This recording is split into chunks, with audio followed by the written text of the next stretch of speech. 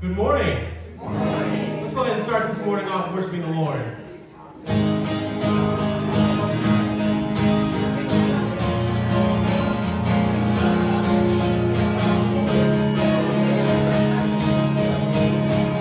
Joy, joy, unspeakable joy.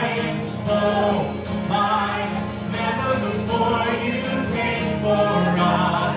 You are our freedom and love, love, unshakable love. We shall overcome, we will never give up. We lift a shout, we lift a shout. Everyone singing, come on, come on now. We got a new song, come on now. A song of liberty, let the world hear. Heaven's melody, this is the shout of the heart you set free. True, we know it's true, we stand now. Risen with you, you lifted us. You are our freedom, strong, whatever may come. You have already won, we lift a shout. We lift a shout. Everyone singing, come on now. We got a new song, come on now. A song of liberty, let the world hear. Heaven's melody, this is the shout of the heart you set free. And we'll dance, dance, dance in your freedom. Oh, your glorious freedom. Forevermore, forevermore. And we'll dance, dance, dance in your freedom. Oh, your glorious freedom. Forevermore, forevermore, forevermore. Come on now. We've got a new song. Come on now. A song of liberty. Let the world hear.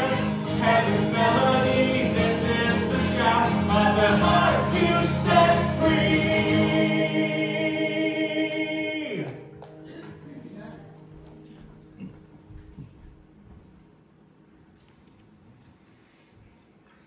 Dear Heavenly Father, we are so thankful that because of you sending your Son, because of what Jesus has done for us, that we are set free. Lord, and we thank you so much for that truth. God, we just come here today just to celebrate you, to worship you, to give you glory in everything that we do and say. Lord, and we give you all the praise and honor that is due you in Jesus' name. Amen.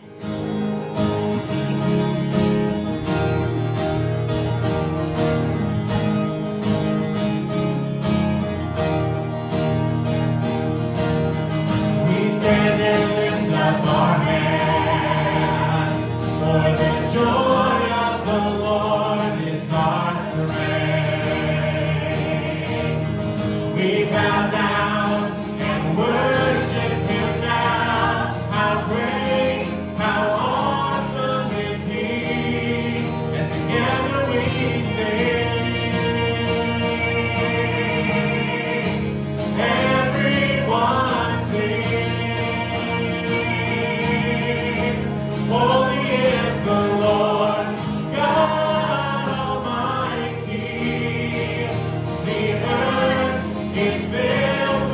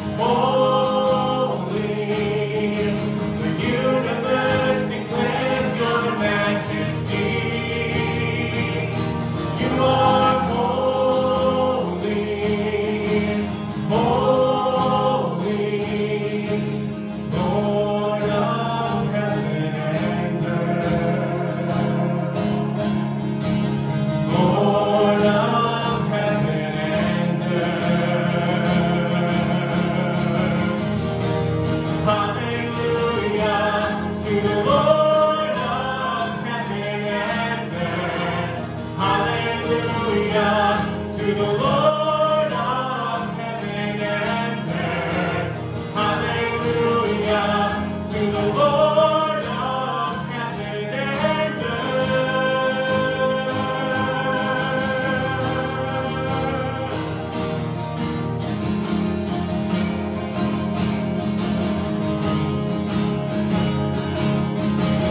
God of wonders beyond our galaxy, you are holy, holy. The universe declares your majesty. You are holy, holy, Lord of heaven and earth. Lord of heaven and earth.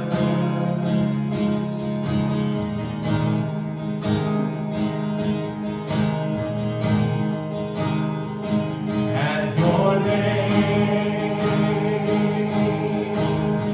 the mountains shake and crumble. At your name, the oceans roar and tumble.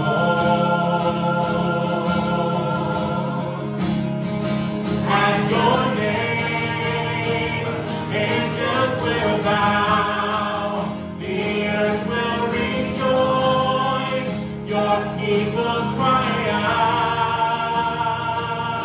out. Lord of all the earth, we shout your name, filling up the skies with endless praise, endless praise. Yahweh, Yahweh, we love to shout your name, oh Lord. At your name, the morning breaks in glory. At your name,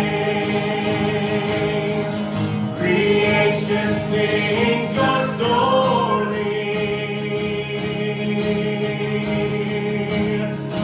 At your name, angels will bow, the earth will rejoice, your people cry out. Lord of all the earth, we shout your name, filling up the skies with endless praise, endless praise. Yahweh, Yahweh, we love to shout your name, oh Lord.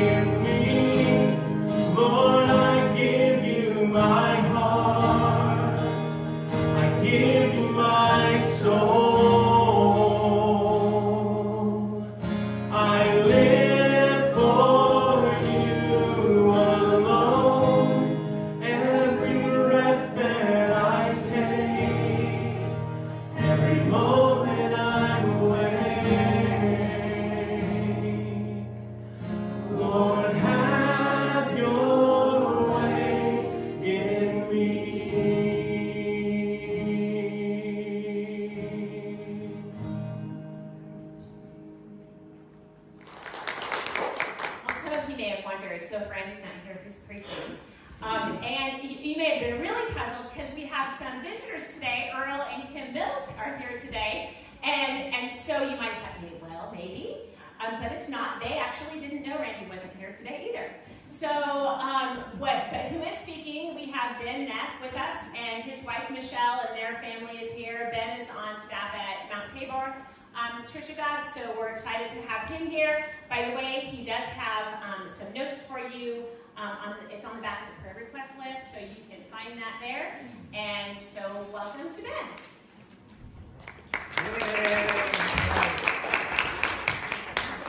Okay, well thanks. Yeah, so I've been here several times over the years, so many of you recognize me. I don't look much different other than my hair is shorter every time I come.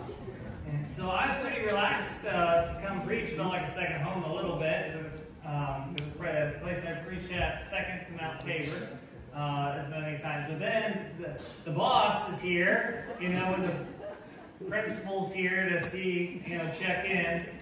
Give the evaluation and so forth. So I'm going to be on my best behavior. I did that really well for 18 years of teaching, where I would, give my best performance when the principal would come in and so forth.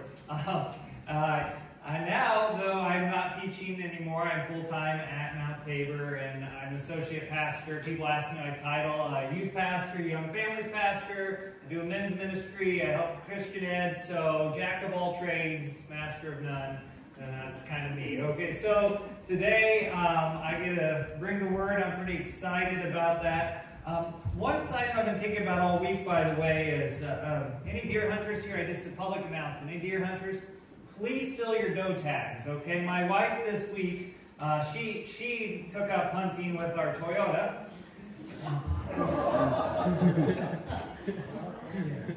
Yeah, so the deer lost, but $5,500 later. Yes, Liza, for my own youth group too. Yeah, she'll come. Unfortunately, she survived. Right, and fortunately. You said unfortunately. I'm really going to be held accountable today. I said to the youth, and fortunately, she survived. And they swear I said, unfortunately. And luckily, she's not here, Liza. All right, so... Okay, so where were we? We are going to open the Word of God and read it right now, okay? And take it for what it says instead of our own interpretation, I guess. So, tested by fire. I can't see it. It's up there, right? Yeah. Okay, that is titled this. We are in 1 Corinthians chapter 3, so I hope you will read it with me here a little bit. I'm going to go give some background context, and then I want to get to specifically focus on towards the end of where our passage is. So 1 Corinthians chapter 3, you might be familiar with this passage. The Corinthian church here, there's first two chapters in Corinthians are a lot of division in the church. All right, there's even back then there was a lot of division in the church about whose teaching people would follow. I follow, like here we talk about, whether it's John Wesley or Martin Luther or whatever, Pope or whoever it is, right back then, they were talking about other teachers, Paul, Apollos, Cephas. So it's nothing different than we don't know today. It's been going on for 2,000 years. And so there was a lot of that going on there. Now, the town of Corinth was a sports-crazy town. Again, something we could relate to. They had the Isthmus Games that went on during that time as kind of a precursor, really, to the Olympics in there. And they had the Temple of Aphrodite there as well, so it was known for its idol worship. And they had approximately 500,000 people that would float through their town. Think of how 118 gets so much traffic through here, and it's kind of the same idea, only tenfold, where they had 500,000 sailors and others come through that town for a year. There was rampant sexual sin throughout the whole entire area. That's why Paul talks so much about it during that time. And prostitution in the actual temple of Aphrodite, things like that. So there's a lot going on in that church there. that Paul had some words that he had to so delicately and firmly say, so much so like we have to do today. And so we pick up in chapter 3 here, and it says in verses 1 through 3 here, I'm going to start with, "Brothers, I could not address you as spiritual, but as worldly, mere infants in Christ. I gave you milk, not solid food, for you were not ready for it. Indeed, you are still not ready. You are still worldly. For since there is jealousy and quarreling among you, are you not worldly? Are you not acting like mere men?" So this is, again, what we see today going on. I follow whichever teacher it is. John Piper, John MacArthur, whatever teacher it is, Andy Stanley, or whoever preacher you have of your choice, you're going to see people saying, this is who we follow. But he's saying that there was jealousy and quarreling going on amongst them. Now, have you ever seen a 45-year-old baby? I don't know. Last year I did. When the Bengals lost the Super Bowl. All right. I saw a lot of grown men act like babies. All right. Anytime the Buckeyes lose, I see a lot of grown men acting like babies. Immature, crying about, that call wasn't, if it wasn't that call, or this person, the coach didn't do this, right? And so, those people do attend church. In fact, last year they were in their Bengals jerseys at church. You know, it's Super Bowl Sunday. Attendance was great the Sunday before the Bengals played. And the next week following that, the attendance was way down, as if the Lord didn't answer their prayers or something like that. But you see infancy in the church, immature thinking. What are signs of it? Again, if there's bickering and fighting, jealousy, then that is a sign of a baby. Christian baby. Even though they're old, they might have been in the faith a long time, we see people that do not act their age, their spiritual age. So if you've been a Christian a long time, we would expect you to no longer hold on to anger, resentment, bitterness, unforgiveness, jealousy, all those things we would expect to leave. And I think that's what Paul was looking at, like, what's going on here? Why are you fighting?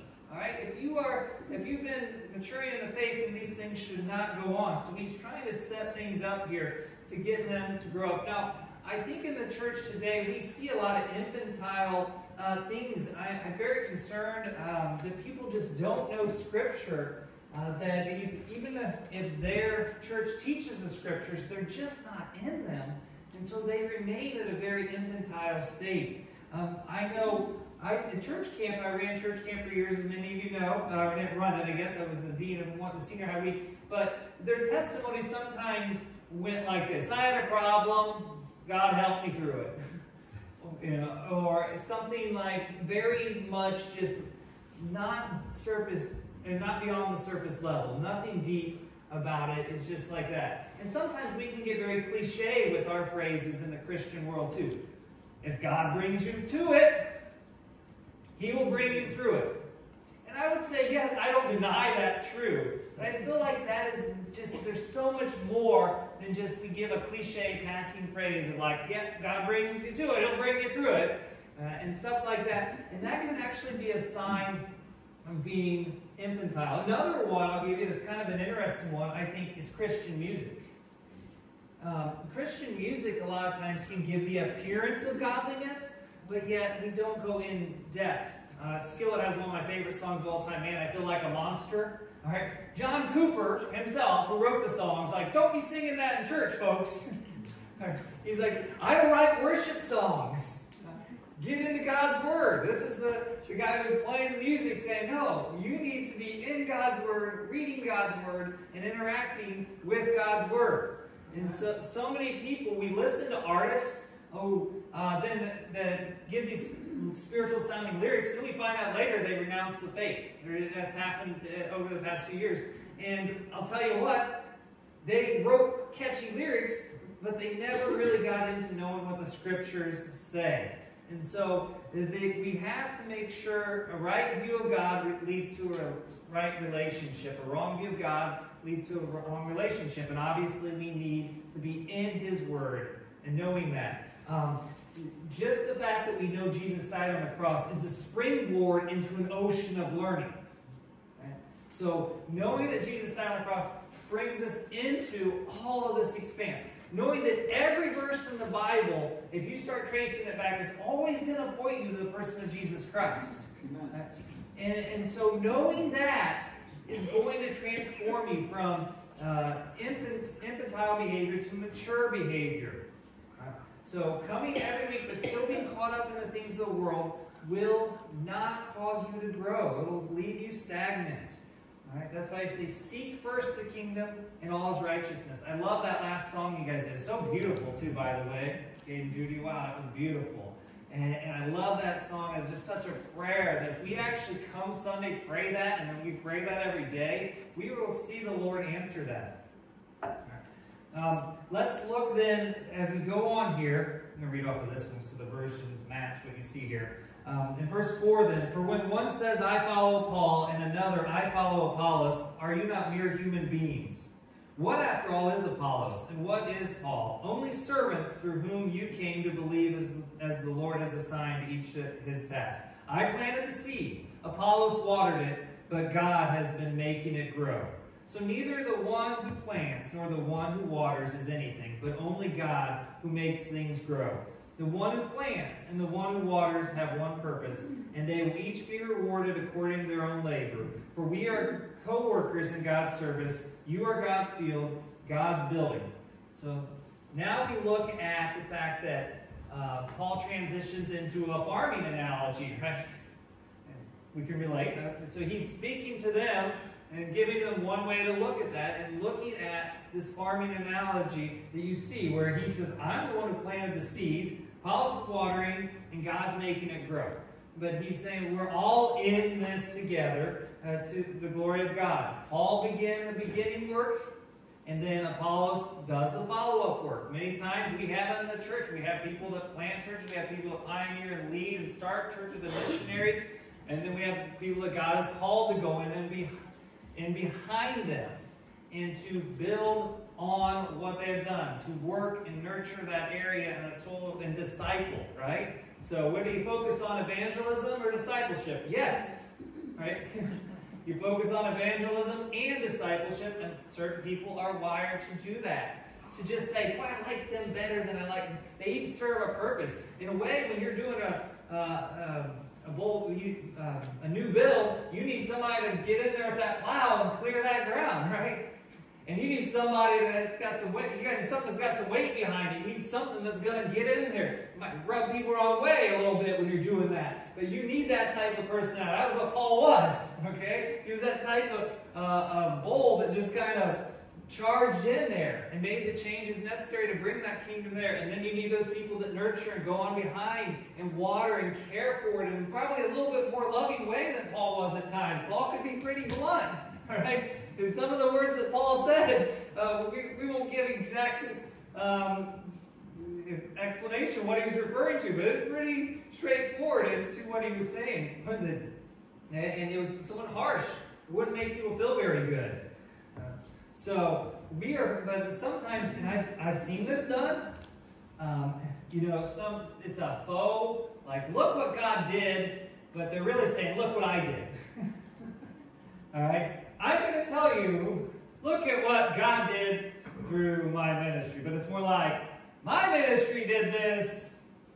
God was kind of along for the ride. And we can mask it however we want, but sometimes we can get prideful. And then others say, yeah, that's who. And we get tied to one preacher, tied to one pastor, when we should be tied to the Word of God and tied to Jesus Christ and what He says. And so the harvest is plentiful, but the workers are few.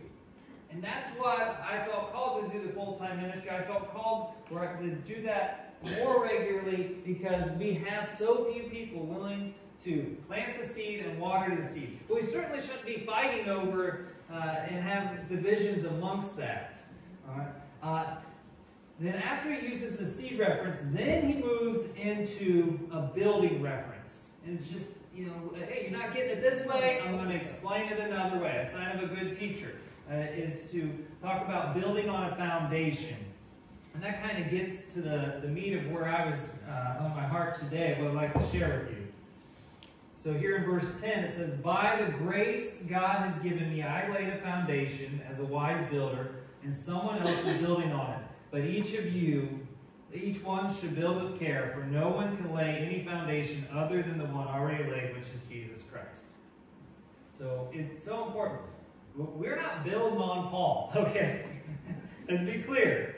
All right? Or Peter, by the way. We're not Paul or Peter. They are laying the foundation. They are not the foundation. The rock is Jesus Christ, and that is who and what we build everything on. All right? And the gates of hell cannot stand it. All right? We build on that foundation. And as a wise builder, Paul carefully laid that foundation by sharing the truth of God's word to the people and proclaiming it to them. He laid the foundation, and now that he laid that solid foundation of truth, all right, then they could build on it. By the way, that's a good choice. But we got to be really careful about watering down that foundation. Even with younger kids, I really hesitate to say, "Ask Jesus into your heart," because do they understand what we're talking about? Do we understand sin and brokenness and a need for a Savior? All right? And we need to make sure to understand that we have a gap, all right, between Him and God, a chasm, because of our actions, because of our sin. All right? And we receive that forgiveness, but we do a disservice if we just water it down to ask Jesus into our heart. Right? So Apollos comes in. He's building on that as well. He laid it. And then we get into an analogy here that I think is really powerful. So we're jumping to verse 12 now. Not really jumping, we're going to it. But, "If anyone builds on this foundation using gold, silver, costly stones, wood, hay, or straw, their work will be shown for what it is, because the day will bring it to light. It will be revealed with fire, and the fire will test the quality of each person's work. If what has been built survives, the builder will receive a reward. If it is burned up, the builder will suffer loss, but yet will be saved, even though only as one escaping through the flames." So, I think of that passage. I did an analogy.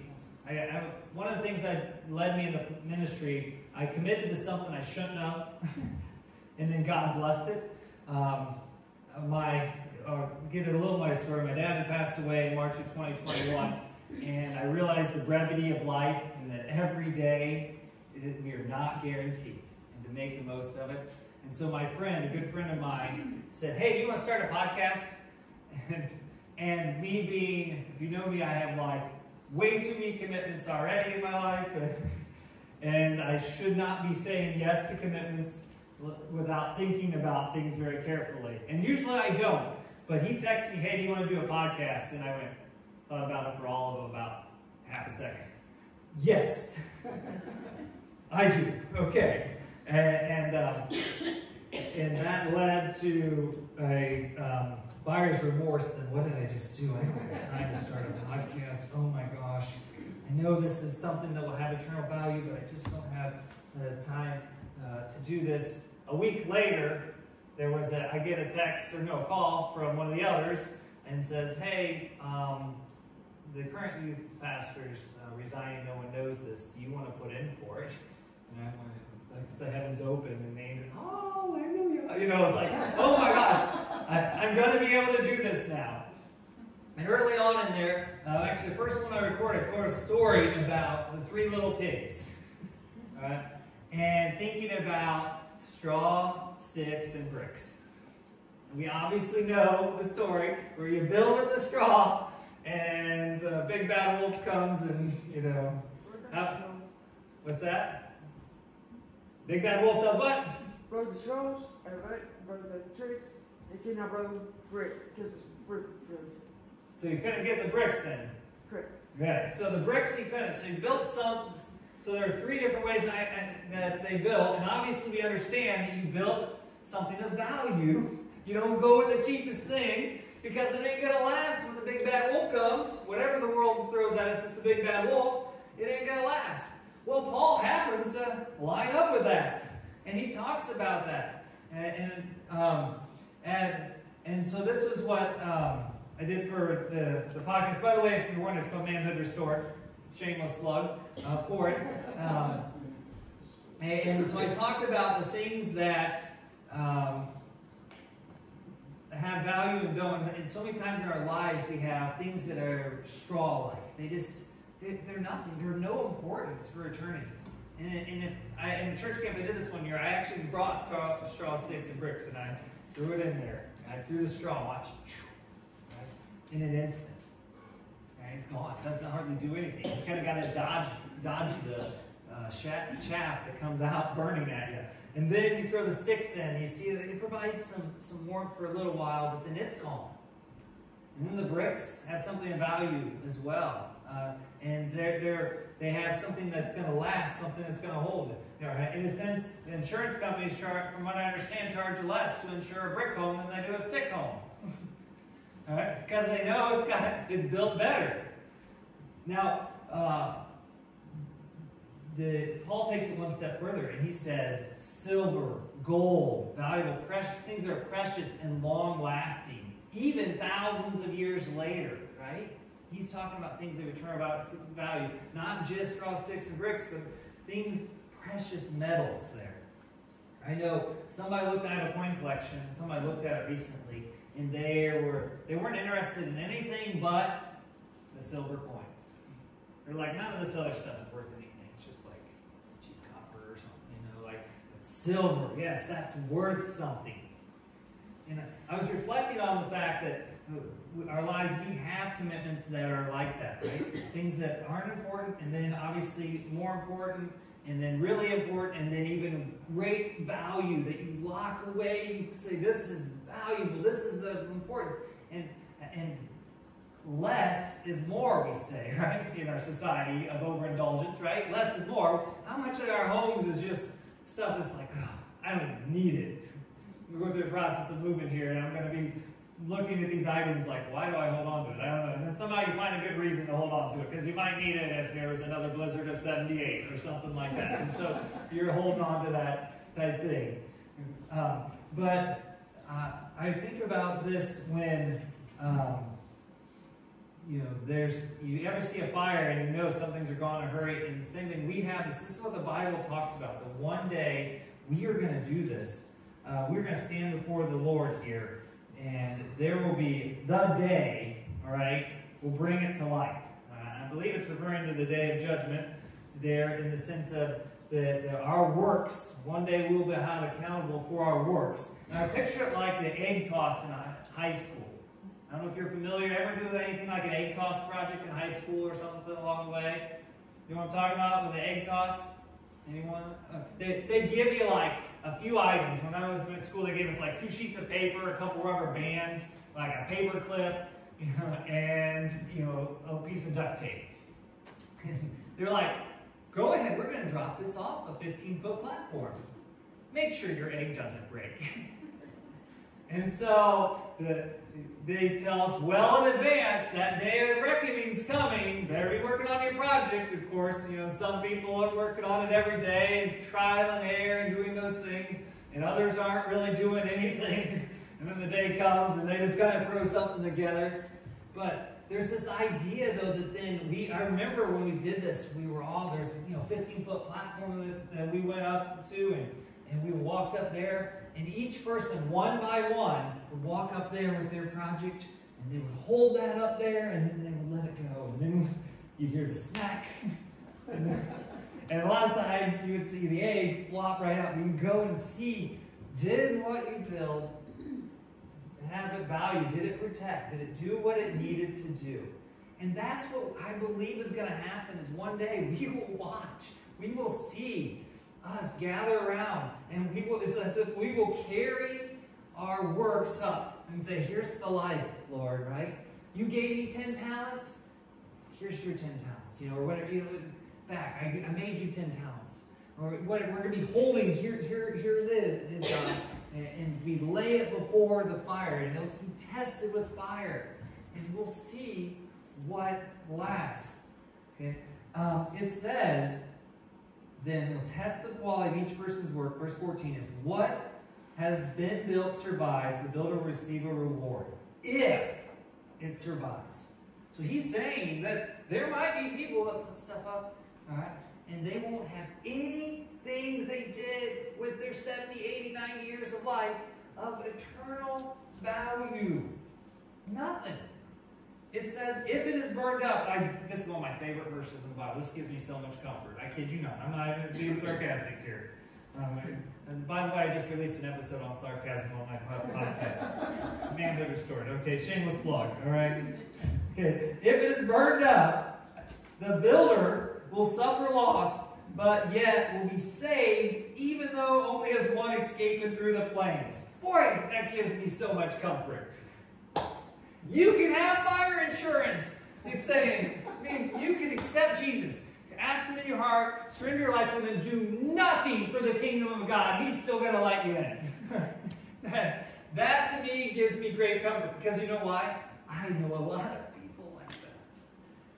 That they do nothing for Jesus Christ. They're doing it for Ben Neff, or they're doing it for their name. So when the day of reckoning comes and they lay it, it says, I can just picture this now. They lay it out there and it's just like cardboard. If you ever light cardboard on fire, you know what I mean? It just whoosh. I know my kids when they're younger, they're like, wow, what a fire. It's so hot. It's like, no, it's not. Right? Because just for a few seconds it flames up and you got a like hightail here. I'm picturing us having a head and realize, oh wow, it's all burning up. And then it's like you're fanning your tail to make sure it doesn't catch on fire, right? One escaping through the flames, all right? Your fanny's on fire, and it says they will be saved. I don't want to be that person, do you? I don't want to be the person who decided that I would take that gift, hold it on, like the one who buried their talent in the dirt, and they didn't do anything with it. I don't want to be that person. And so I think about that. And I think about what it is we can do for that. You may not change your career or whatever you're doing today, but you may be wondering, then what keeps? Hence the paper that I gave you, okay? So if you look at the paper in your bulletin, those who grabbed it, all right? And you can grab it on the way out, I'm sure. You may be wondering what keeps. I'm going to give you some things that right where you're at, okay, you will be able to know that you can do these. Doesn't matter young or old, all right, fat or thin, tall or small, whatever it is, you can do where you are at. That's the beauty of it. And you can build eternal value. One. All right, it's fill in the blank for you. That's why I can keep you interactive so you weren't sleeping on me, okay? So, work diligently. Now, of course, I could have just given it to you, but then this forced you at least interact with a little bit. Work diligently at what you're doing, okay? Work with all your heart. Secondly, we can have meaningful conversations. How are you doing? How are you really doing? I saw in the prayer request, you had somebody pass away, or you had this. How's that going? Can I pray for you? Oh, how's the weather? Well, Buckeyes had a good game yesterday, didn't they? Which they did. I went to bed after like the third, so I don't even know. I don't think Wisconsin came back and won. So. Okay. But meaningful conversations. Avoid gossip. Ooh, man. Woo. This doesn't pertain to you at all, but I'm going to tell it to you. Okay. Avoid gossip. I take this from the heart so much so, the house we're moving to, I got asked about it, and I didn't know if I was allowed to tell my wife, so then the woman said, hey, I'm sure Ben told you that we're moving, right? And my wife said, no. I take to heart that I'm not the guy who's going to pass on. Like, if you tell me something, it's going to stay between us, unless you green light me to go tell somebody else. That's important. That is important. That means you're trustworthy. Oh, speaking of that, tell the truth. Not blunt truth, like just saying, you know it, right? Just be truthful in what it is. All right? Did you really say that? Well, yeah, I did. Okay, that's reasonable. You know, or be honest. Okay. Along those lines, keep your word. Let your yes be yes, your no be no. All right, will you do this? Yes. Oh, what did I sign up for? Sign up for a podcast. Okay.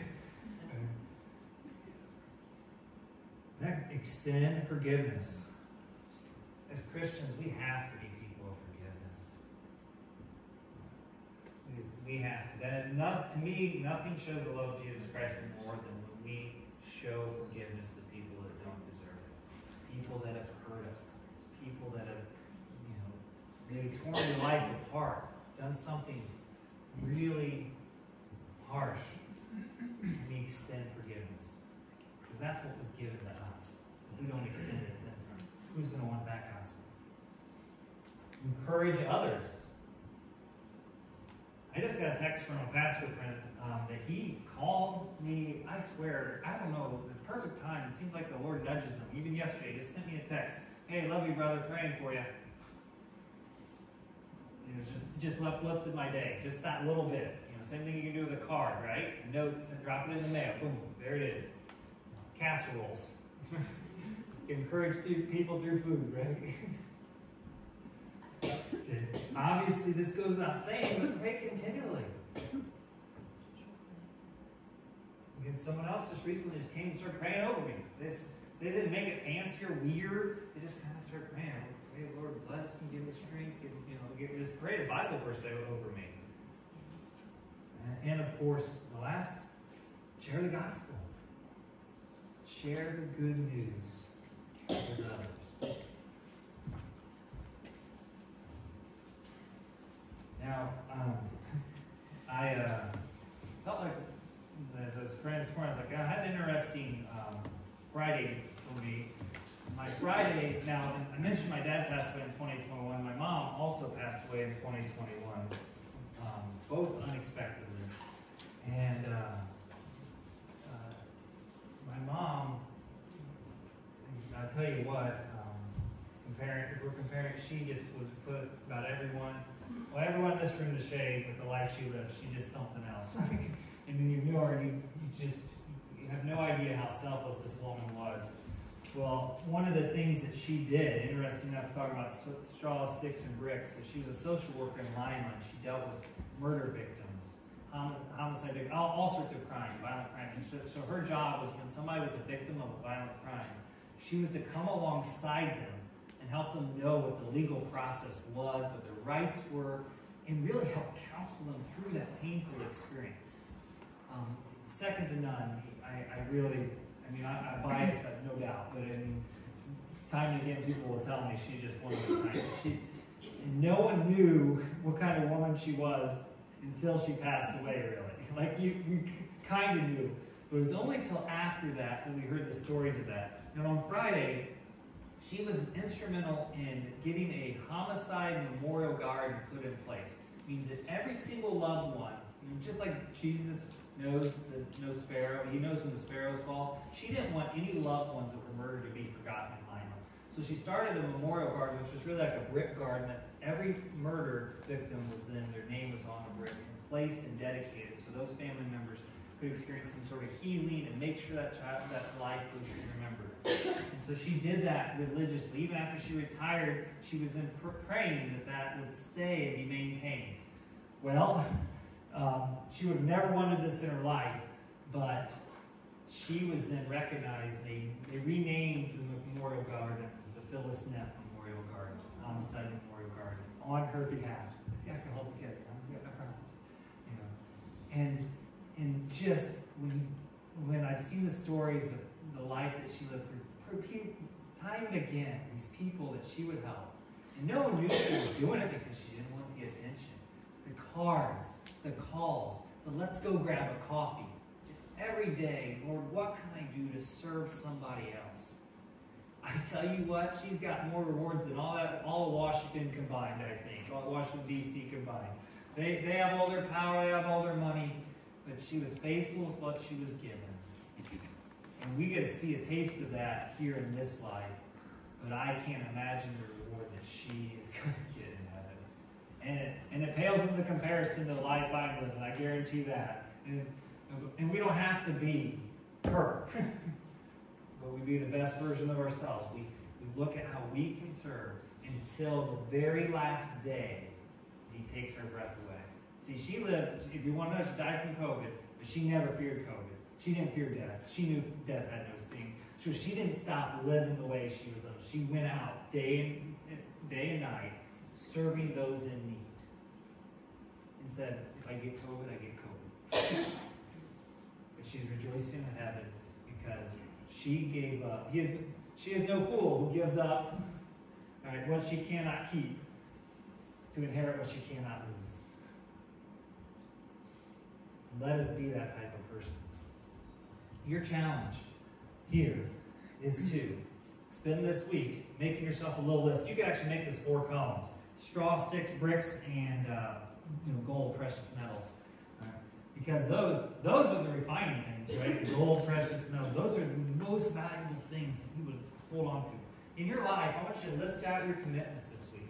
I say Sunday, Monday, or Tuesday, because if I get you going Tuesday, you're going to forget I ever existed, right? So by Tuesday, you want to do this. You can do this in like 3 days or 1 day, but list out your commitments and then ask yourself, does this have eternal value? And if it doesn't, can I make it have eternal value? Can I do something different that would allow this to make it have eternal value? Or, here you go, should I be doing it? So, there's things you might need to cut out there with this. So, that's my challenge to you. You can take it or leave it, okay? But that's what I'd like to be, that type of person that we one day hear. Let me set that on there. Well done, good and faithful servant. Let's pray.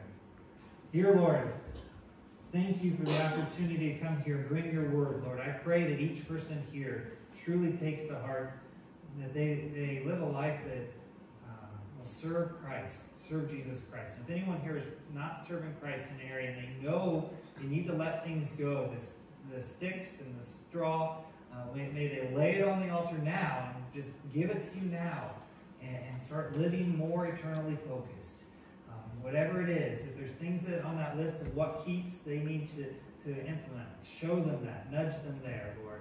Thank you that you have lavishly given us every blessing in the heavenlies, that you have just given us eternal life through Christ. And let us live like that, sharing the gospel, being people of forgiveness. And this is in Jesus' name that we pray. Amen.